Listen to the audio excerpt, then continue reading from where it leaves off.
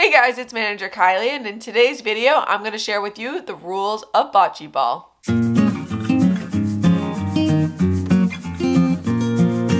So bocce ball is a fun game. You can play both competitively on a bocce court, or you can just play in your backyard with some friends.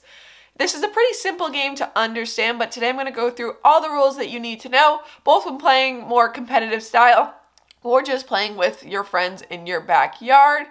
It's a fun, easy game for the summertime, so I thought I'd share with you all the rules that you want to know and how to score this game. But if you guys are interested in more sports administration content just like this, definitely hit the subscribe button, turn the bell so you get notified every time I upload, as I post a new video every single Wednesday at 2 p.m. Eastern Time, and we're going to dive into these rules of bocce. So when playing bocce, it is the goal to get the most points, so your goal is to score more points than your opponent. You can split it up in a few different ways depending on the amount of people you have. It is two teams that play against each other. So if you have 2 people, you can play 1v1. If you have 4 people, you can play 2v2. Or if you have 8 people, you can play 4v4.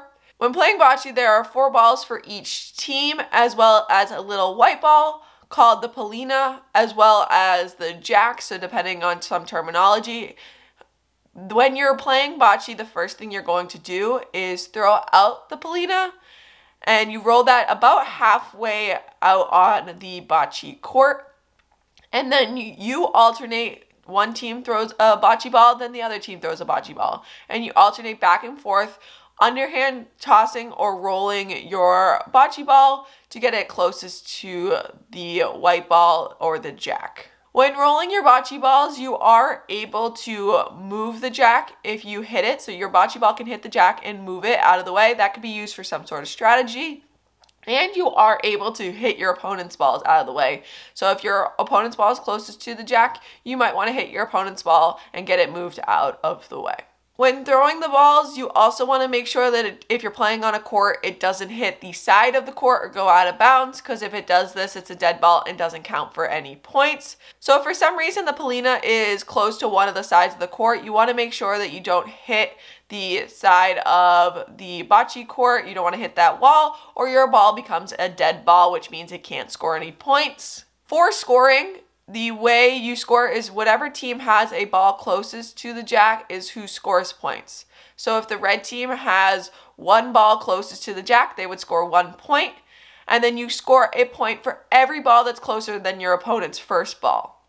So if for some reason red had all 4 of their balls right near the jack and black had their balls farther away, red would score 4 points. You can score up to 4 points as you're throwing 4 balls, but it's however many balls that you have closer to the jack than your opponent. And generally the game is played to 12 points. You could agree on a different score if you wanted to, but it's generally played to first to 12 points, win by 2.